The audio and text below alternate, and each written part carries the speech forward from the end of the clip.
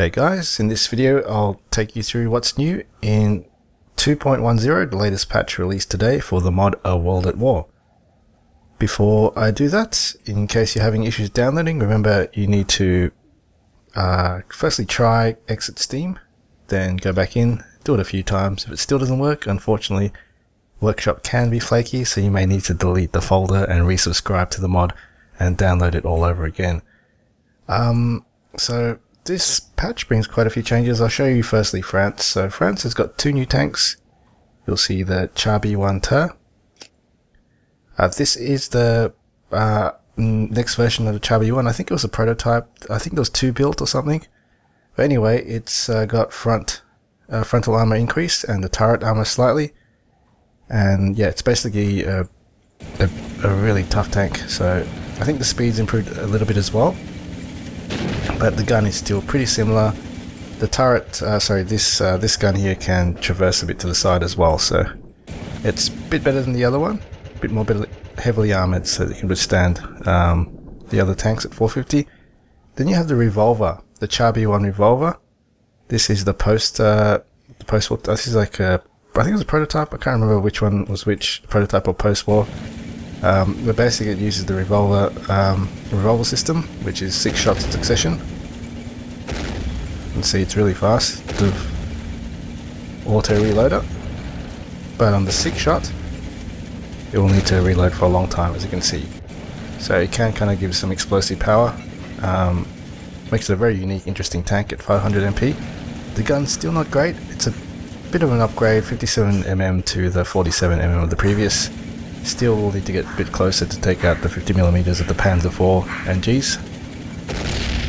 The armor for this one is similar though to the first Chabi one, so there are the main France changes. There's a whole bunch of balance changes which I'll go through, also which you can just read. In fact, I'll just put them down in the descriptions. They're also in the changelog in the discussions.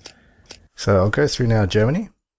What you'll see here is a bit of a revamp of the special points.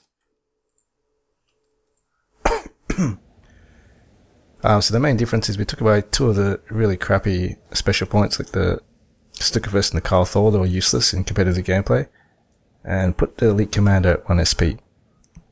So Elite Commander, whoops, sorry, bring that Elite Commander out. Here's an officer that cost a bit of CP, 4 CP I think it is, but it comes out really early, and it has a lot of line of sight.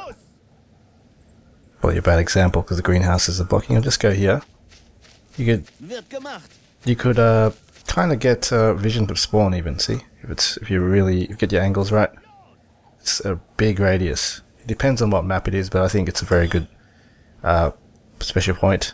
Though you do have to compete with the sniper, so I do kind of think it may be bought as a second buy, as a one-pointer, and be handy in team games to promote more. Get smarter gameplay, and kind of matches with Germany to be the support defensive nation. Great support units and defense. The icon looks a bit funny, should stretch it out a bit, damn it. Other than that, you have the Nebelwerf. I put it back in after a few suggestions and complaints. People want it back in, so I put it back. The initial reason why I took it out was because I found it prone to kill itself, but maybe it's just me. After talking to a lot of people, no one shared my sentiments, so it must have been just me. So those are the Germany changes. Got Italy, so not going to really edit this guy, so just going to do it on the fly. Quick nasty video. Get it out quick.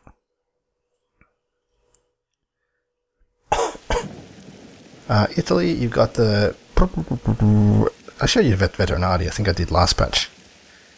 I'm not sure if I did actually, but anyway, the Age of Corps has reduced to 2 SP instead of 3. The difference now, it comes with less hit points, 150 each.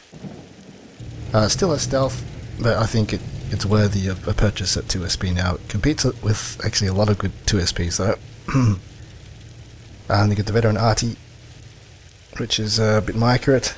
Then you have... what was the main reason? Oh, that's right, the main reason I came here for is... the new mechanized. They didn't have mechanized in the past, but now they do.